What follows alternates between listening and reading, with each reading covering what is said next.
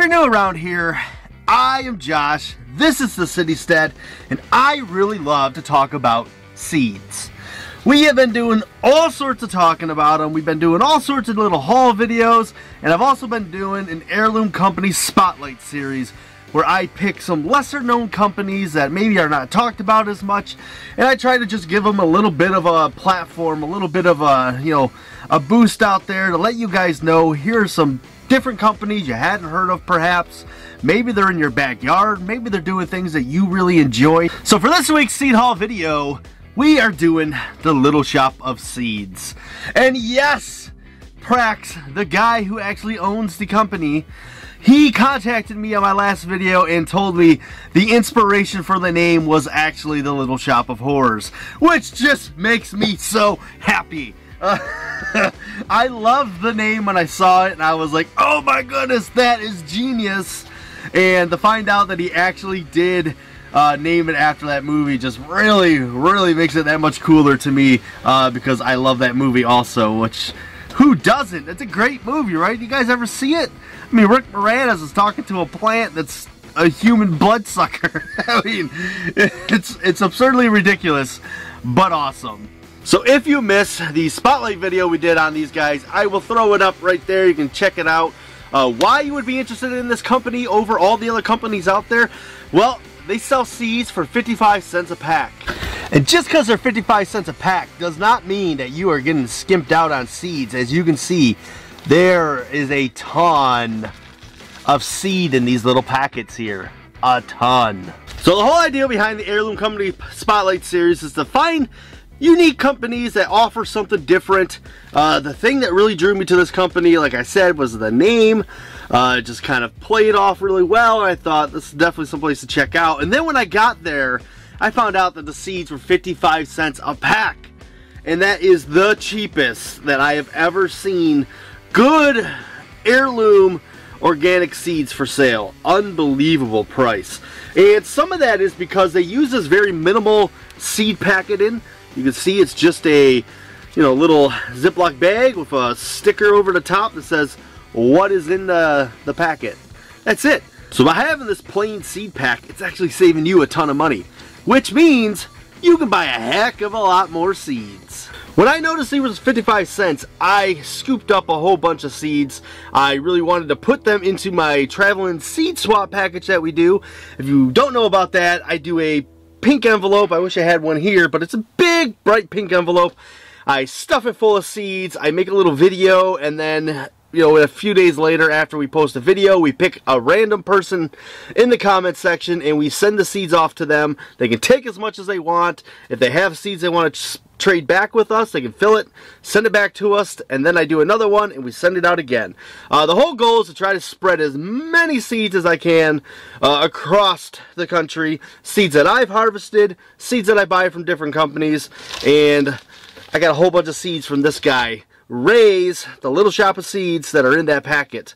So let's talk about some of the things that I found interesting and bought from Little Shop of Seeds. Every gardener needs to grow zucchini. I picked up some zucchini seeds from there. It's one of the easiest things to grow, and it's also super duper productive.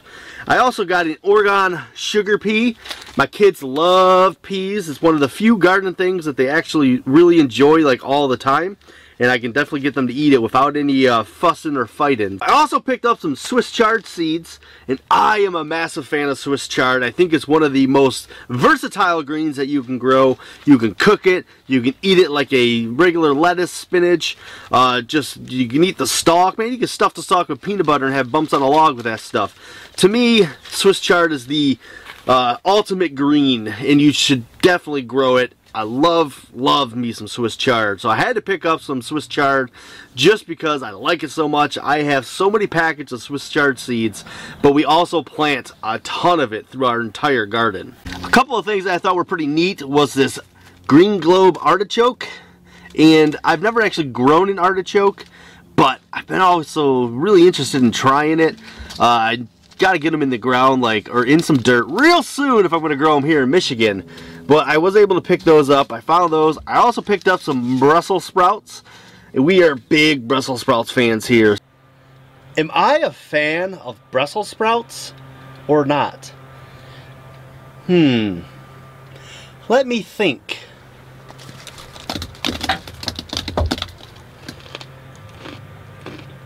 I also picked up a pack of green onion seeds, and one of these definitely went out in the seed swap envelope.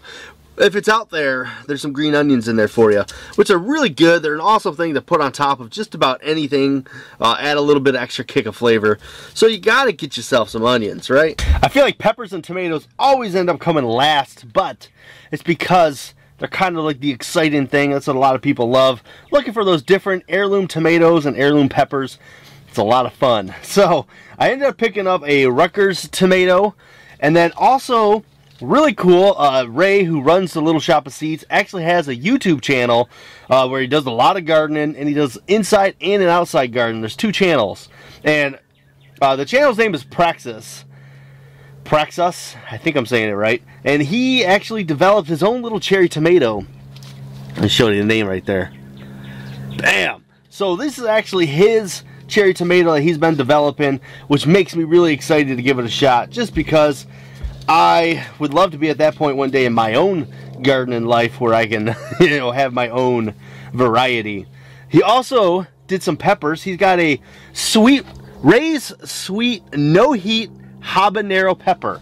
So are you a fan of habanero flavor? Because I am. It's a really good flavor. The heat definitely can kick my butt at times, but having a no heat habanero, that sounds awesome to me, and I would love to be able to try that out. We also have an orange habanero pepper, which, there you go, you get a little bit of that heat, the actual heat that you want. And then I also picked up this Ray's Pusha Jawala pepper. I don't really know much about this one, never seen it before, but I love peppers, so I'm going to give it a shot. So there was quite a few seeds, you can see right here, and I actually had a ton more that went out into that swap envelope, and hopefully a lot of other people are going to be enjoying these seeds this year. What an awesome deal, 55 cents a pack. I mean, I could go back here and just continuously buy, just being at that price point, it makes you feel so much better about it. But it's also great to just support a guy who's been gardening and loves it and wants to share his love of gardening with as many people as possible and make it super affordable and accessible for a lot of different people. Alright, well, there's today's haul, guys. A lot of good stuff there. Excellent prices. Go check it out. I will drop a link down below. Of course, you can go down there, go to the website, maybe check out his YouTube channels, watch some of his videos on how to garden, how to be a good gardener. He is an excellent gardener. That's it. Another wonderful Seed Saturday. It's normally when I post these. Hopefully you guys are getting ready to plant your seeds if you haven't already started. Hopefully you're getting really excited for the season. Hopefully these seed videos make you extra excited. And if you are somebody who is just starting gardening, hopefully they're giving you an idea of where you can buy certain things and where you can get some of the best prices. Alright guys, remember, be bold, grow bold, and I'll see you guys in the very next video.